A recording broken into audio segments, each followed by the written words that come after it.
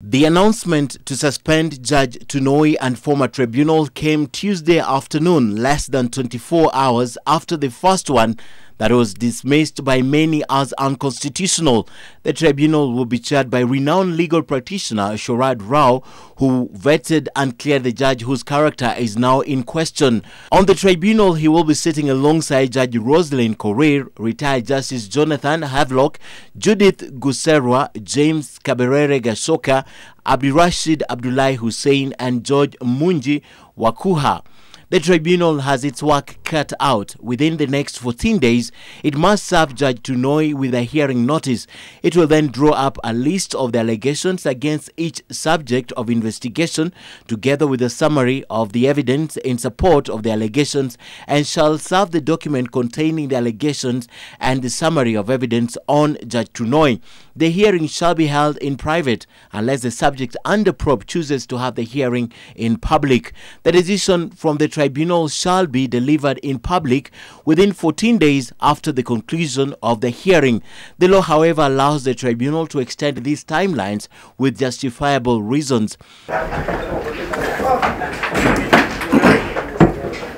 The decision to form the tribunal comes amid criticism from a cross-section of observers who contend that the manner in which the Tunoi case has been handled is questionable. The Judicial Service Commission is a commission under Chapter 15 of the Constitution. It is not a department at the office of the President. And therefore, the right person to know who are judges, serving judges in Kenya, sitting judges in Kenya, is not the office of the President, it's the Judicial Service Commission. Earlier, the opposition had criticized the decision taken yesterday by the office of the President. In appointing a tribunal to investigate a judge, the President does not act in his capacity as the head of government. He acts as the head of state, a mandate donated to him by the people of Kenya. In Parliament, the conduct of the chief legal advisor to both the President and the government was discussed. The divided House criticized and supported Githu Muigai's performance as advisor in equal measure.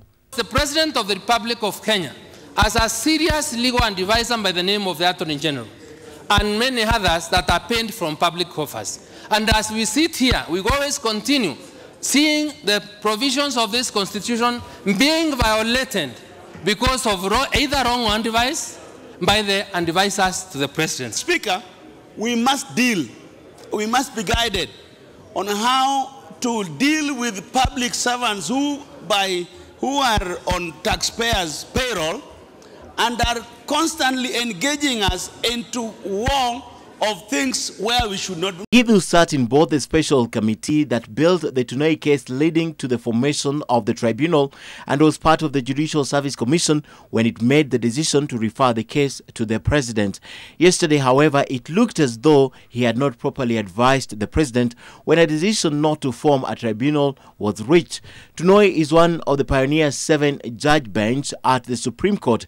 He is also in court currently challenging a Judicial Service Commission decision to retire him at the age of 70.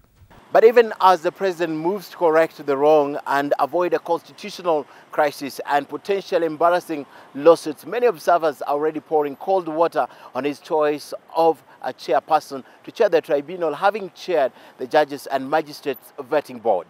Ken Mijungu, NTV.